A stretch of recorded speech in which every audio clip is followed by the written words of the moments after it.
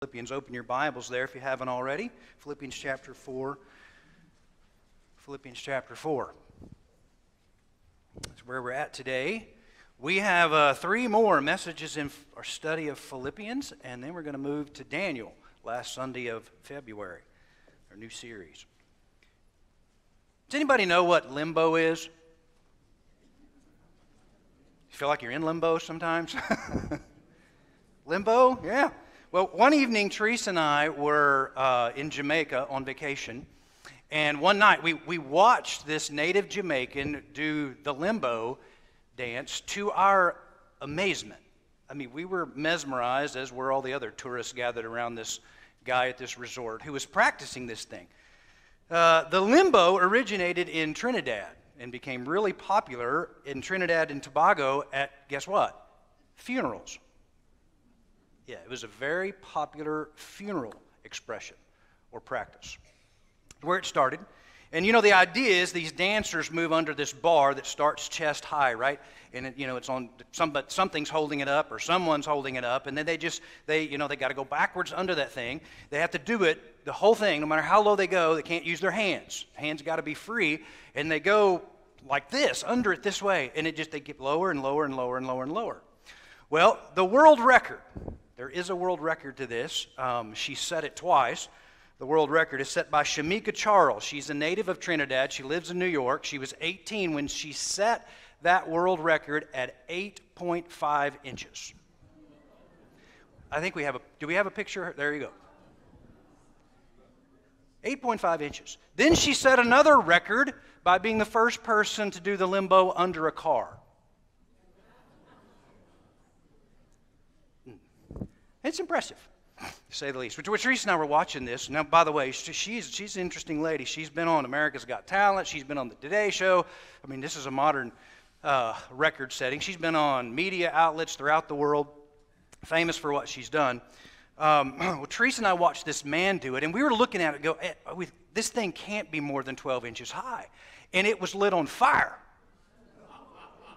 And I don't know how many times he did. It got lower and lower, and the bottom one it couldn't have been more than 12 inches, and it's lit on fire. And what's amazing is when he comes out on the other side, as we watched him, he stands up. Doesn't use his hands from his position, stands straight up. And I thought, what stability he has. What amazing stability with his feet. And we're talking about spiritual stability in our passage today. Remember, let's back up a minute. Remember the situation of Paul and Philippi? Remember, Paul's not sitting under a coconut tree drinking a pina colada. This guy he's a prisoner of Rome. And the church and Paul are facing poverty, prison, persecution. It is threatening to distract them. There are false teachers who are seeking to enter the church, threatening to derail them. From what? From their focus on the gospel. I mean, God brought this church family together, as He has this church family together, for a primary purpose, for one major purpose, and that's what? To worship God and to what? Reach those who don't know the Lord and disciple them. And we disciple one another. That's our purpose, the purpose of our existence. He brought them together in fellowship, in a unity, in a family. And then, on top of all of that, there is a threat in the church of a split between a couple of ladies who aren't getting along. And all that's going on, and as it's going on, it is robbing them of their joy, which is why Paul scatters that joy over and over, and he's talking about that joy over and over and over again throughout the letter. Now, when Paul closes this letter, he's got some critical words of instructions for them as they are to be focused on the gospel and upon their fellowship. So let's look at this passage together.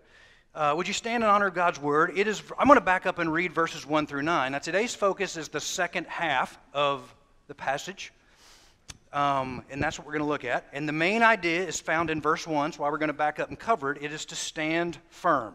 Stand with stability. Therefore, brothers, whom I love and long for, my joy and my crown, stand firm thus in the Lord, my beloved.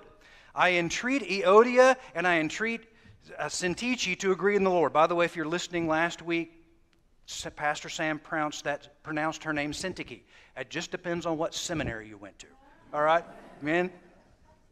Tomato. So don't get hung up on that one. So here we go. So what does he say to do? He says, yes, and I ask you, he says, I entreat them to agree in the Lord, and I ask you, true companion, help these women who've labored side by side with me in the gospel, together with Clement and the rest of the fellow workers whose names are in the book of life. Rejoice in the Lord always. Again, I say rejoice. Let your reasonableness be known to everyone. That word reasonableness, as we studied, also means gentleness. The Lord is at hand. Do not be anxious about anything. And that's where we stopped in the first message on the passage. But in everything, by prayer and supplication with thanksgiving, let your requests be made known to God. And the peace of God, which surpasses all understanding, will guard your hearts and minds in Christ Jesus. Finally, brothers, whatever is true, whatever is honorable, whatever is just, whatever is pure, whatever is lovely, whatever is commendable, if there is any excellence, if there is anything worthy of praise, think about these things. What you have learned and received and heard and seen in me, practice these things, and the God of peace will be with you. You may be seated. So the main verb, the main verse that all the rest of this passage is built upon is the first one. And that main verb, that main phrase is to stand firm. Stand firm in the Lord. It's an imperative command, right? It's do this. It's a command to you from Paul. Really, it's from the Lord through the Apostle Paul by the inspiration of the Holy Spirit. And it's a military word that's like holding the line in the heat of battle. So when the battle is raging, stand firm. Hold your ground. Hold the line. That's what he's saying to do. And it means to have spiritual stability, to stand firm. No matter the trials, no matter the temptations, no matter what happens, keep your fellowship centered on having a secure mind, which is trusting Christ. Now, we've been studying this unity that we have in fellowship, symbolized by our tree knot, because the knot in a tree is so hard to divide because it has these fibers, interwoven together. It's difficult. I'm in that stage of the year where I'm cutting wood like crazy. I have a wood stove. And I like to cut my wood a year in advance, and I like to do it when it's cold. So I'm getting after it, and I'm in burning wood, and so we're splitting it, and Dad and I come to those tree knots, and we're thankful we have a hydraulic splitter. Amen? Because when I was a kid, we didn't have one, and I had that. You know what I mean. Nevertheless, we're thankful. It's so hard to divide. And Paul says these fibers, he gives us, there's more than that, but he gives us 4 of them in this passage that we've been studying. We're on the last one, symbolized by our safe setting on that stage, and that is security, and it means a secure mind. We have a secure mind, which that security of mind is trusting Christ. That security of my mind is found in the Lord, trusting Him. That's where we're at. So as Paul wraps this thing up, he is saying we are to stand firm. He's giving some practical words of instruction. How? Well, notice this. He says, stand firm in the Lord. Our relationship with Christ is the key to our stability. Where we're at with the Lord, our relationship with Him, He's the key to our stability. But then look, He also gives us some practical areas to do that in, to stand firm in. So not only are these areas that we're to stand firm in, as we practice these things, we will strengthen that stability. That word thus, or in verse 1, or in this manner, means in this way. In other words, here's how you do it. And that's what we're looking at, these practical areas. 2 weeks ago, we examined in detail the first 4. Do you remember those? Cultivate harmony in the fellowship was the first one, as we walked through the passage. We know what cultivate means, right? What cultivating is. You don't just hope it happens. You work at it. You till, you dig the soil, you plant the seed, you cultivate this thing. You give your energy and your compassion and your touch to it, if you will. You work on it. So we cultivate harmony in the fellowship, number 1. Number 2, we cultivate joy in the fellowship. How we stand firm is what? Harmony, joy. Then the third one was gentleness in the fellowship. The fourth one was cultivate faith in the Lord in our fellowship. That's the center of the passage, verse 5. And then we're going to move to the next 3. Last week, Sam did a wonderful, very practical job of, in summary, walking through all 7 of them. There are 7. There's 3 more we're going to cover in detail today. And wasn't that a beautiful service last week? Wasn't that just, if you were here, just amazing service. And then to take this amazing timing of God to have direct these messages we've planned, I don't know how far in advance, not knowing what date they'll fall on, to be on this day, to talk about how the church is ordaining Mark and commissioning him for ministry, if you will. And he's already been doing it, but to acknowledge that. And then to talk about how that works in our practical life and in the church. And Pastor Sam did a marvelous job doing that. Well, today we're going to dig deeper into those last 3. So we've had the first 4 in detail. We've had all 7 summarized. Now let's look at the last 3. Prayerful thanksgiving, positive thinking, and obedient practice. Cultivate prayerful thanksgiving. What do you normally do when things turn difficult? Just think about it. I mean, don't answer out loud, but just think about it. When things get hard, when things get challenging, what do you normally do? Do we sit and worry about it? You know what that looks like, right? That looks like thinking through our circumstances 100 different ways and times. You sit and you go over this in your head, when you're worrying, when you're anxious, you go over this over and over and over and over again, trying to look at every possible outcome. And you know what that causes, right? Withdrawal, cowardice, depression, discouragement, unwise decision-making. It could cause outbursts of anger, wrath, gossip. It can cause all kinds of stuff when we practice those. It even causes physical sickness when we do that. Or do we try to scheme a way to resolve it through our human ingenuity and ability? I've got to figure out how to fix it. Do you know what that leads to, right? More worry about how you tried to fix it because you didn't fix it. Yeah. And so that leads to someone who's even more unstable and riddled with anxiety. Well, let's park here. We're in the center of this passage. It's a hinge, if you will. The Lord is at hand. We talked about verse 5 is interesting because you have, in most translations, you have the end of a sentence and then the beginning of a sentence that continues in the next verse. That is because in the original language there was no punctuation, and so our translators didn't know where it goes. Does it go with the previous thought, or does it go with the thought afterwards? I think it goes with every thought.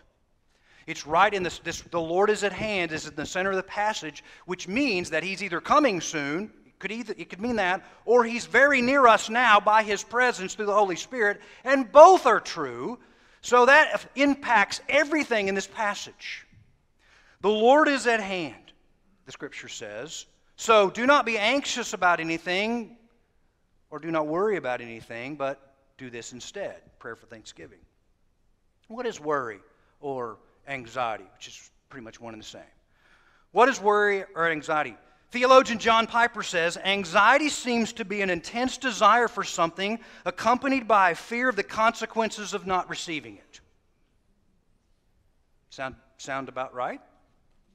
I think that's a good definition. Here's a more simplistic definition maybe.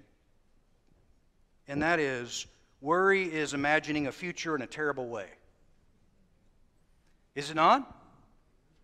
You think about what you are worried about as something in the future that's bad or could be bad.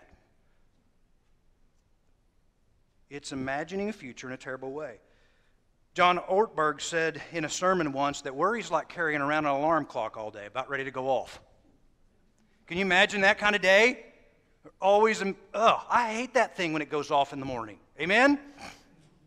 I don't know about you, but I am. And I don't like it. I mean, and now it's on my phone. I mean, at least the other one I could throw against the wall. I throw the phone against the wall. It's $1,000.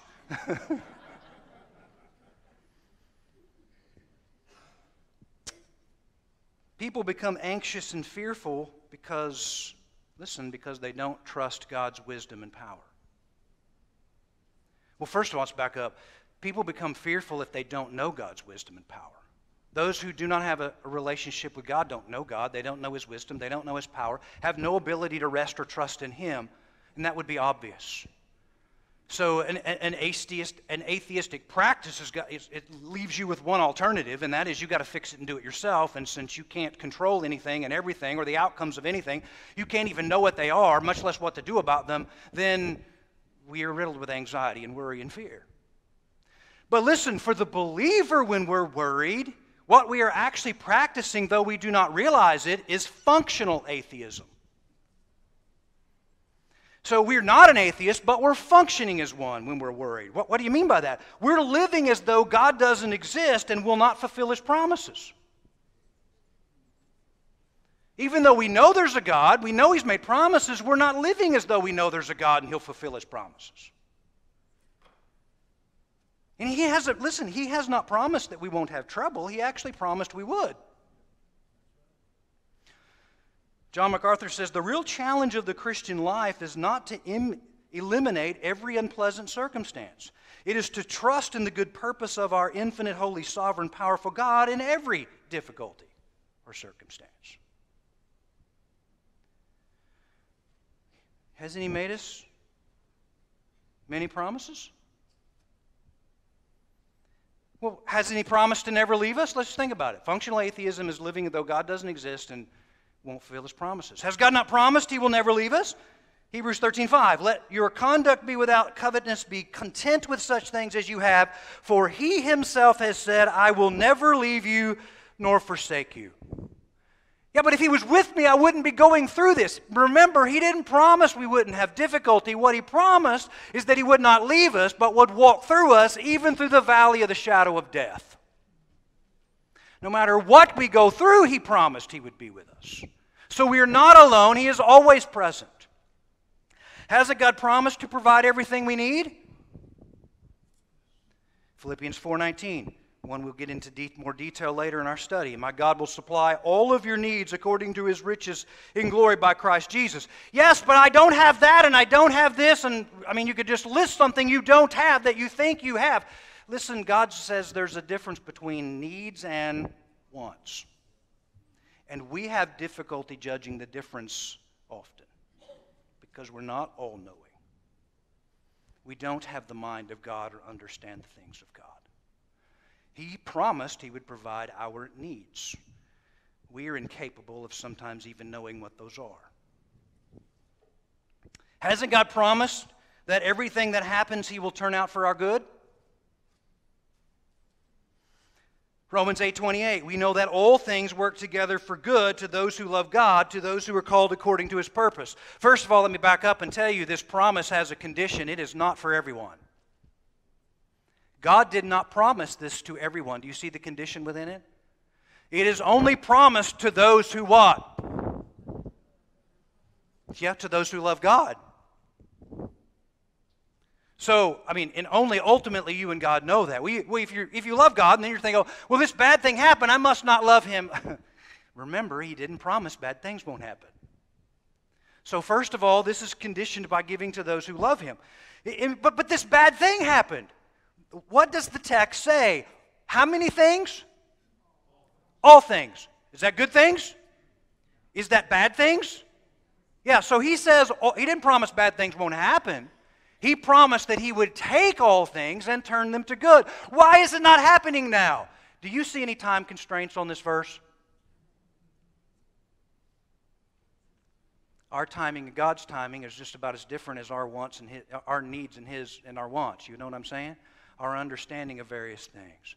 I don't know when. He didn't give us a time. But how many circumstances can you look at besides the one you're currently worried about that you can look at in the past and see how He fulfilled it in His perfect time? And this one thing we know as believers is that God will fix it. He will take care of it someday. And someday may be that day. And it'll be fixed, but He'll take care of it. Haven't you read the end of the book? By the end of this year you will, if you stay faithful to reading through the Bible, as Sam's challenged us to do. At the end of the book, He fixes it. Many things He even fixes here. He's promised those things. Instead, we worry. Matthew 6:27, Jesus says, can any one of you, by worrying, add a single hour to your life? Some of you would acknowledge you can't even add a single hair to your head, or you would have done it already.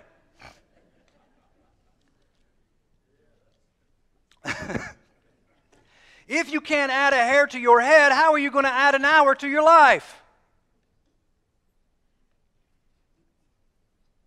You know what worrying is like? Worrying is like a rocking chair. It gives you something to do, but it never gets you anywhere.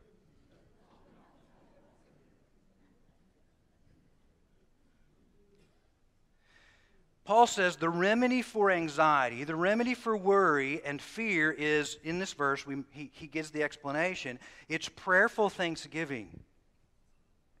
And you see these repeated terms. You see prayer, you see supplication, you see requests. In this passage, they're all just synonyms. They're all synonyms. They're not meant to define a specific different type as much as they are just this. We take everything we have and give it to Him. We bring our petitions, we bring our requests, we bring our prayers to the Lord. God already knows what they are. He's not unknowing. It's not because we have to inform Him because He's missed something.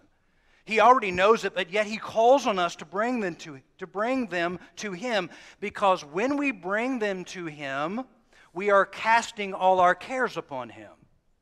We are casting our worries on Him. 1 Peter 5:7. Cast all your anxiety on Him because He cares for you. Because He what? He cares. So the Lord's saying, I know what they are, but talk to me about it.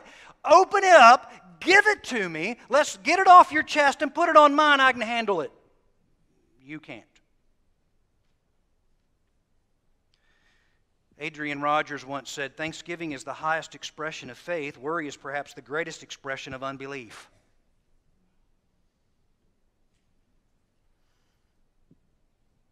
We bring them to Him in faith. Remember the center term in the middle of the passage back to verse 1, the Lord is at hand, the Lord is near.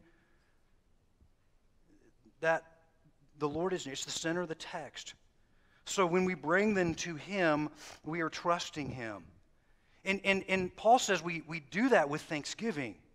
We pray. Did you catch that? It's not that we just pray. It's not that we cast all these things on Him. It's not just that we unload on the Lord, and we do and we should, even if it's in tears, but there's a qualification. Did you catch it? We do it with thanksgiving.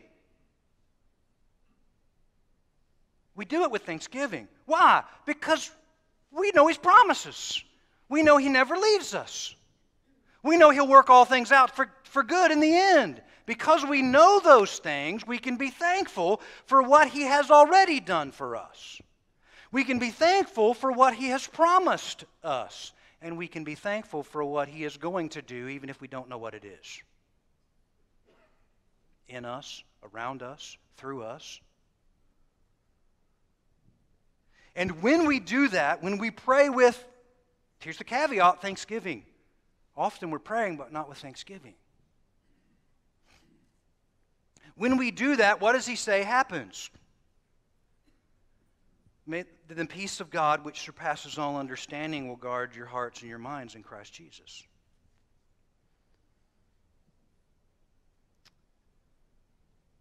God's peace guards our hearts and minds.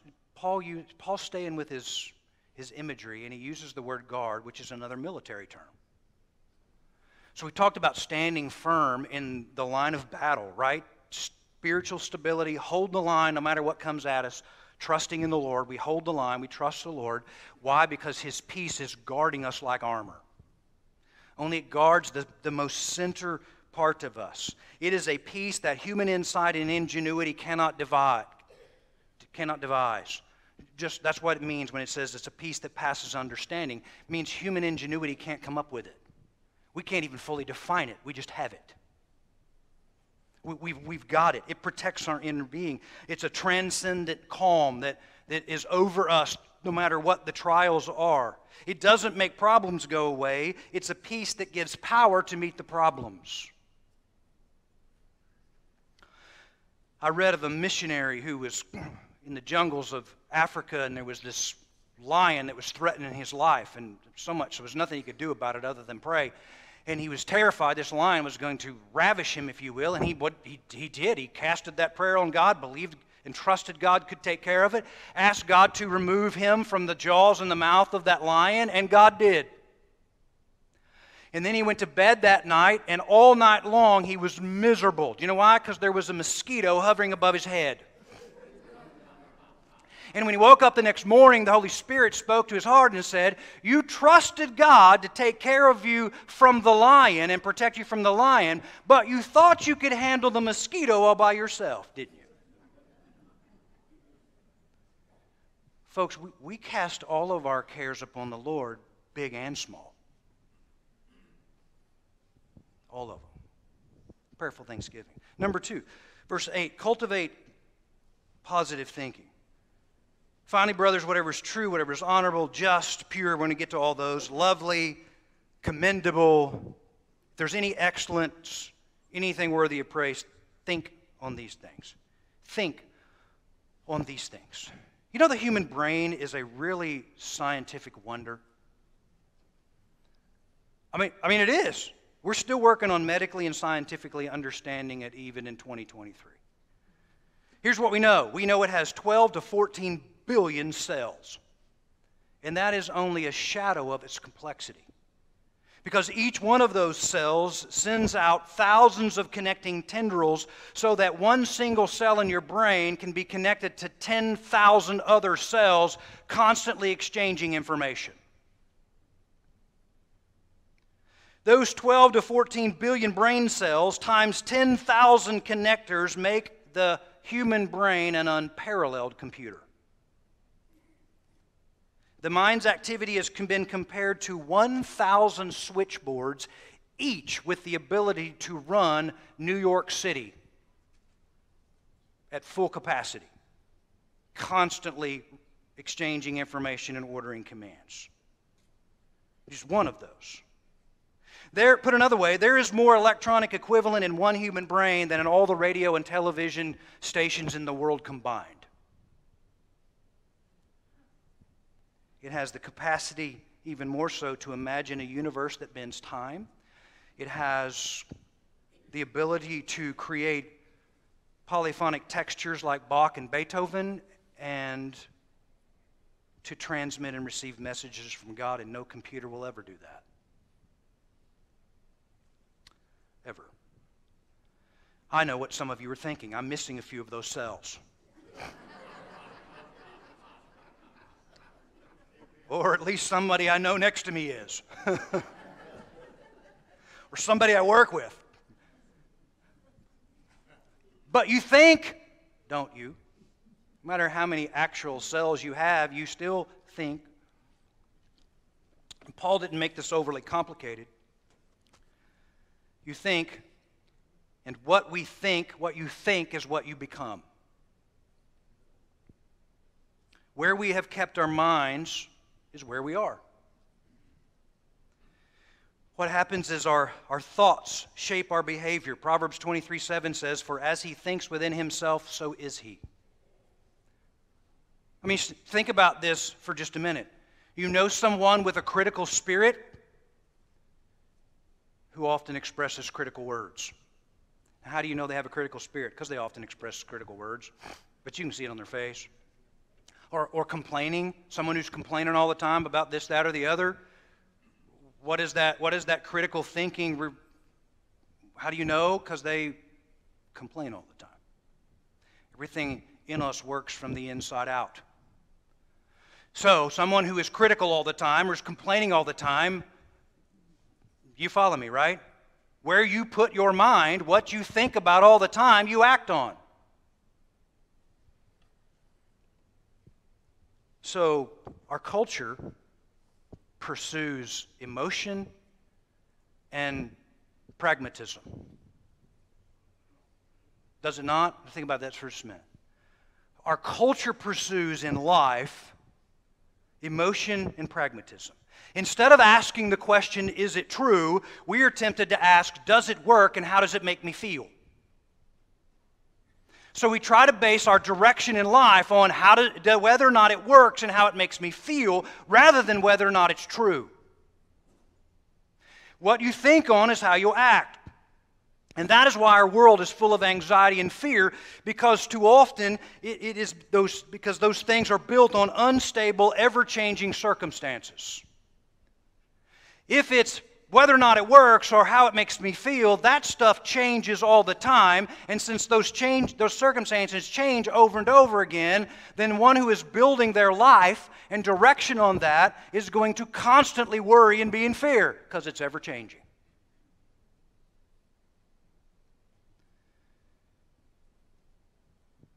You still with me? Now let's take it to church. Some people come to church too often not for biblical truth, but for a spiritual high. And when that happens, those folks will be spiritually unstable because their foundation is built on feeling rather than truth. Bill Hulse writes this. He says, "What scares me is the anti-intellectual, anti-critical thinking philosophy that has spilled over into the church. This philosophy tends to romanticize the faith, making the local church into an experience center. Their concept of, quote, church is that they are spiritual consumers and it's the church's job to meet their felt needs." So, in the dangerous side, the far-leaning charismatic movement, for example, is driven by feeling and therefore has no depth. On the flip side, the far-leaning fundamentalist movement is built on legalism and has no heart. The way it's supposed to work is my spiritual foundation is built on truth that can express feeling in various ways. But the foundation is truth. Salvation begins with an understanding of the basic truths of the gospel. Romans 10:17, faith comes from what is heard, and what is heard comes from the message about Christ. The message about Christ, that He is the Son of God, who came virgin born to step into our place, if you will, and live a sinless life, who even in His sinlessness was crucified, executed for our sins, yet rose from the dead after 3 days and exalted to the name above every name and position above every position, through which no one can come to the Father except through a relationship with Jesus by faith.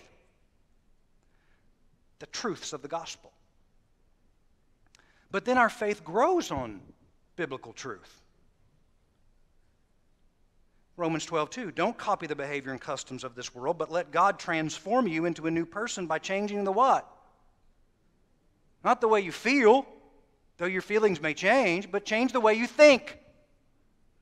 My feelings change with what I ate last night. Hello? I mean, don't misunderstand me. Don't dismiss them. We need to be a church that feels. But the feeling needs to be built on truth. Sometimes feeling's deceiving. So I always check my feelings with truth. And the truth's in the book.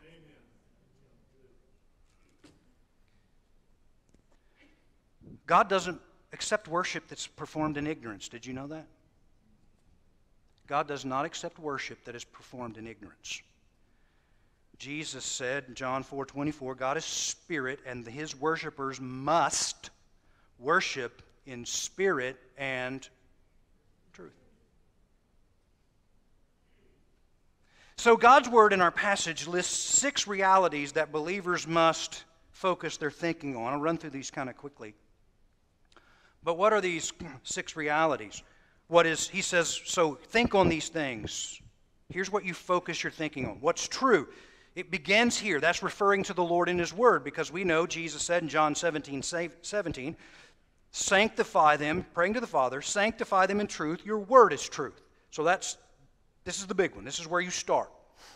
We also know in John 14:6 that Jesus said, I am the way and the truth and the life. No one comes to the Father except through me. So God's Word is truth. And that truth became flesh and dwelt among us. So that's the foundation piece.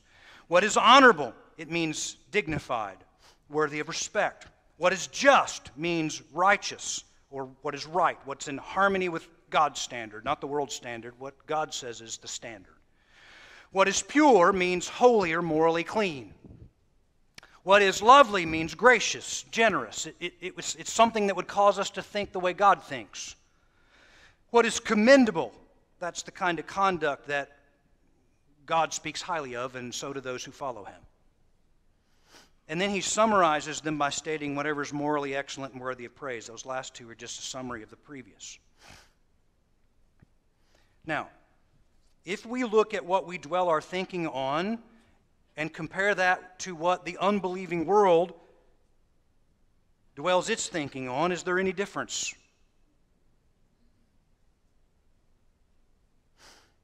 Because whatever you fill your mind with is what you will dwell on, and that will be what you act on.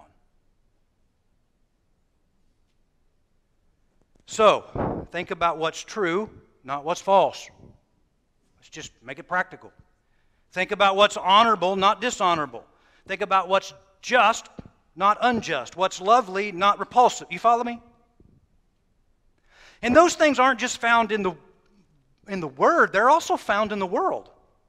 God's creation is full of those things too. He's got all kinds of good things we can think about. Music, art, family, plants, animals, even sports. Yeah, even sports. Provided we focus on those things in the area that God gives honor to. When those things fulfill that list we just read through. Number 3. Let's begin to wrap it up here. He says, this is verse 9, what you have learned and received and heard and seen in me, practice these things, and the God of peace will be with you. The simple call here is practice what you learn. First and foremost from the book. Don't just be a hearer, but be a doer of those things. And that word practice, I'm reading out of the English Standard Version, whatever term yours may use. It may just use the word do. But the word in the original language means a lifestyle. Practice means, you do practice, right? It means you do it over and over and over and over and over again. It describes a continuous action. Make this a lifestyle. What's it mean to make a lifestyle? Think on these things as a lifestyle. In fact, all of the previous things, make a lifestyle, all 7 of them. Cultivate obedient practice in all of those areas. Paul wasn't, now yes, he says, so what you've seen and heard in me. Paul wasn't perfect, but he was a great pattern to follow. And so he wants them to do the same thing. When I'm following these things, I'm setting an example for you, learn from me. And when I'm not, don't. That's what he's talking about. That was the reason for the apostles. This is awesome.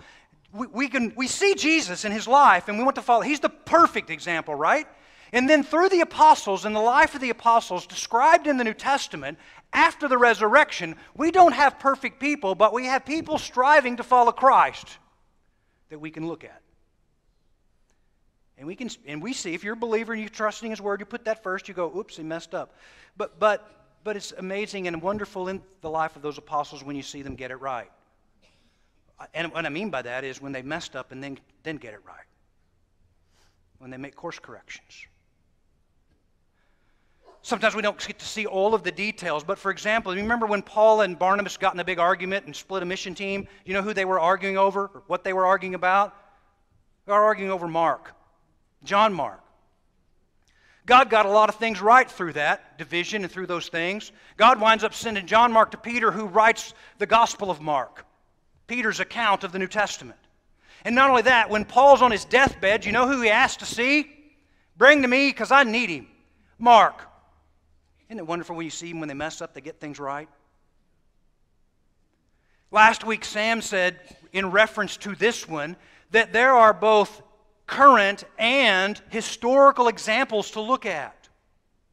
And he's right. I love to look at historical examples, but there's a lot of current examples. Folks, I'm learning from you. I'm always learning from Sam. I learn how to dress from Sam. I learned how to have Justin or Rich add a picture to a PowerPoint the morning of the sermon. I called them this morning.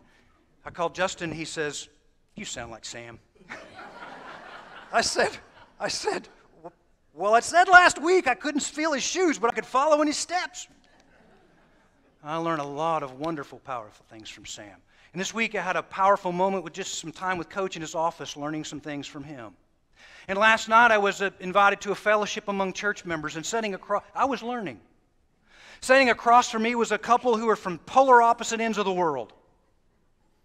I mean, it's different as night and day. And you know, when I was watching and learning from Pee-wee and Curly, how God can take those historical backgrounds and bring them together in unity full of grace because they're so different. And setting off, just off to my left, was a man who's been through wars and amazing things in the military, a year in it and a year out, and has seen the combat of the world. And I saw from Dave joy. He never ceases to express joy no matter what he's doing. And just to my left were the Warners, and I thought, I'm sitting next to them who are in the midst right now, tonight, in the midst of a family tragedy and struggle, and they were just filled with God's peace. I was learning. I was learning. Folks, when you stop learning from others, you stop learning and you will stop growing and you will stop leading. Be a lifelong learner. Never stop. It's amazing who God can use to teach you. When the disciples looked at the crowds and had no idea how in the world they were going to do it, God used a little boy to teach those disciples how he could multiply fish and bread.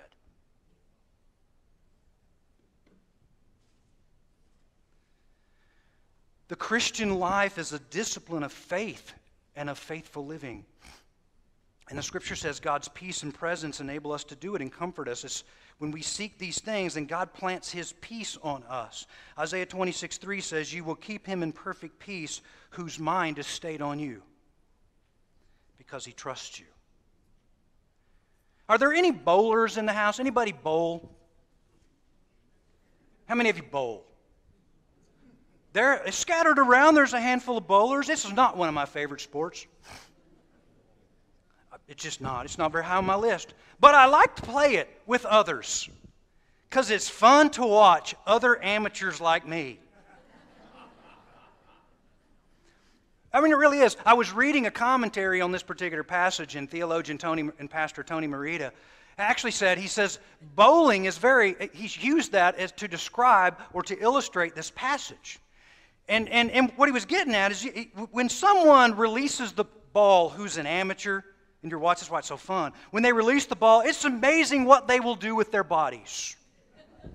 Right? You with me?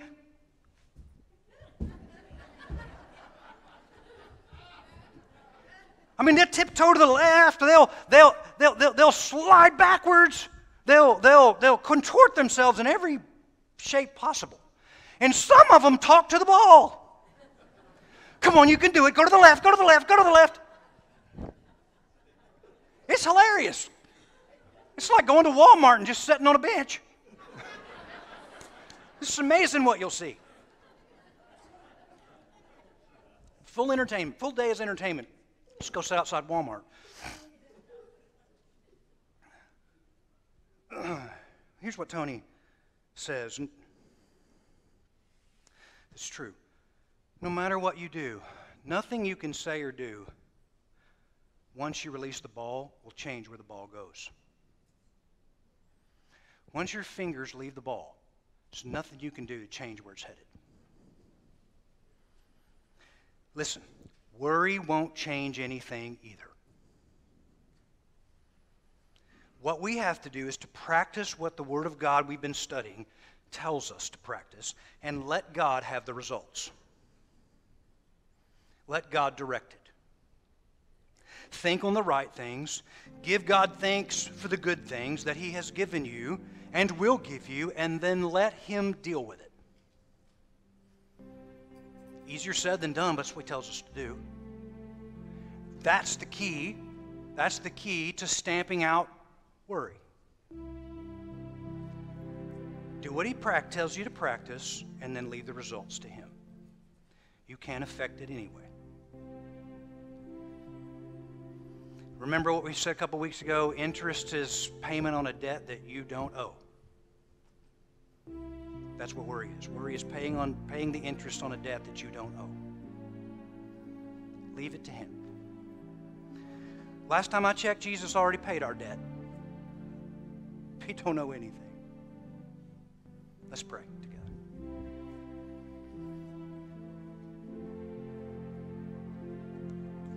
I would invite you, if you are in the condition, as we mentioned this morning, earlier, about halfway through the passage, the centerpiece, right, is your relationship with the Lord. If you don't know Him or His power or His presence, you can, and I want to invite you to seek Jesus as Savior and Lord of your life. And now you do that with a decision. It's just simply acknowledging that you need Him, that you are accountable to Him, that He paid your debt on a cross, rose from the dead, and is your only hope. And by faith, you say, I need you, Lord, to change me. I can't change. I want to live for you. Don't know what that looks like, but from this point forward, I surrender it all to you. Change me.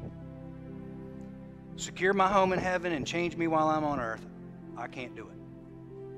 That's the essence of salvation. I want to follow you in your steps, Lord. I want to live life the way you direct me. I just don't know how and can't without you, so I want to begin today.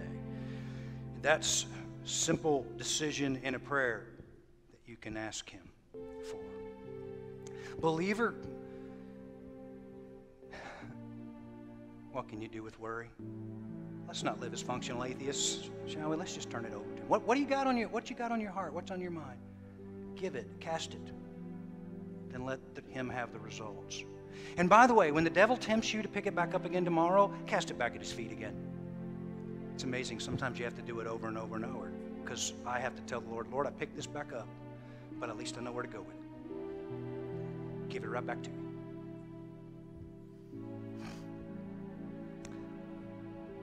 Father, we take this morning and thank you, Lord, for this time of worship and this time in your word. We thank you for these powerful truths that are meant to fill us with joy, to keep us held together as a family in unity, to give us spiritual stability to stand against the trials and the depravity of the culture that surrounds us. You've not promised that you would remove any of those things yet, but that one day you will. And until you remove them all, you have promised to never leave us. You've promised to provide all our needs, and that in some way and in some time, because we love you, and more importantly, we love you because you loved us, you will turn them out for our good. Help us to practice the claim of these promises. Help us to set our thoughts and our minds on those things which are ultimately worthy of praise, which are ultimately, Lord, honorable. And those things are found not only in your word, Lord, but even in the world. When they honor you, help us to practice those things. Help us to keep our thoughts ultimately focused on you, because therein and therein alone is where we find our perfect peace. Lord, once again, Isaiah 26:3 says, you will keep him in perfect peace, or her in perfect peace, whose mind is stayed on you because he trusts in you. Help us trust in you. Give it to you and let you handle it. In Jesus' holy, wonderful name we pray.